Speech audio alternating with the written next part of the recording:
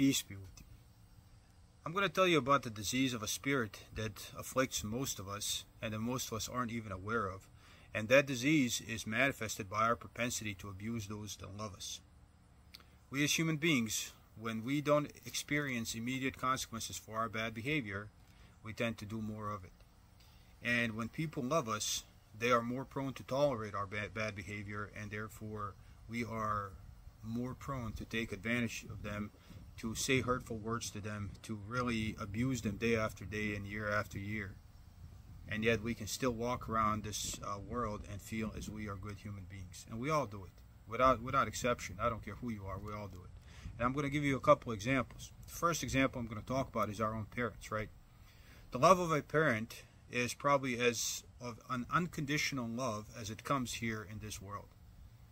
Parents love their kids, and they deal with a lot of disrespect from their children eventually, unless their kids are raised correctly. Think about it this way. Would you let me disrespect your parents? Would you let me call them names, tell them how annoying they are, tell them how stupid they are? Would you let me do any of that? Would you let me do that in front of you?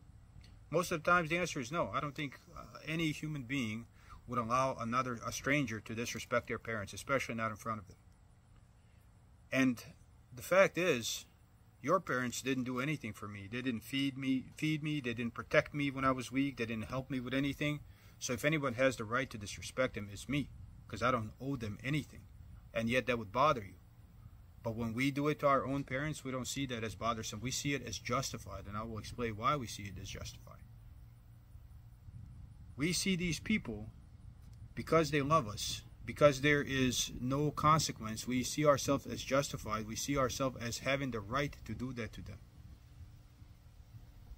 And you say, well, they made me angry. They said something stupid. But guess what?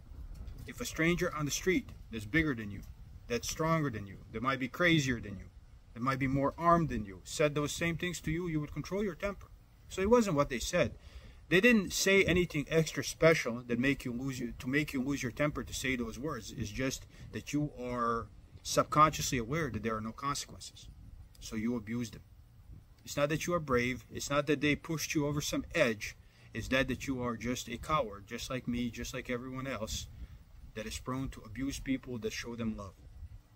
And that is a disease of a spirit that we all need to fix before we die, because that behavior is a testament against us.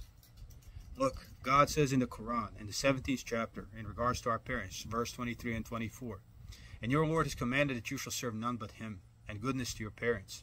If either or both of them reach old age with you, do not say to them as much as oof, a slighter gesture of annoyance, nor berate them, nor talk down to them, but address them with respect, and be humble towards them, and say, my Lord, have compassion on them, have mercy on them, for they raised me when I was a child."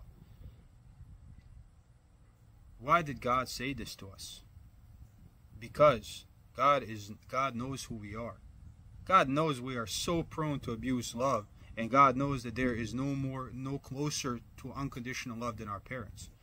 So we are specifically told how to fix that character trait, and this is what we are supposed to strive to be.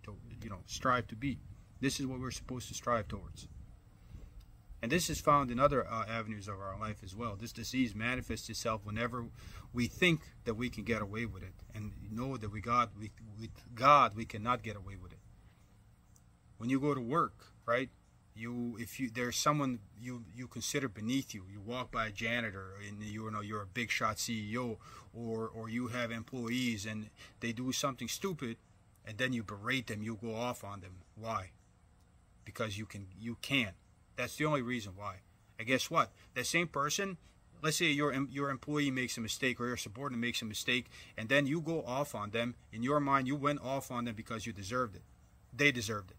But when you make a mistake and your boss goes off on you, they didn't go off on you because you made a mistake. They went off on you because they are an asshole. That is how our mind perceives the world, and that is why our minds are corrupt, and we have to acutely be aware of this. We can't consider ourselves better than others. We really have to fight this blindness that is in all of our hearts, and that is what Islam is.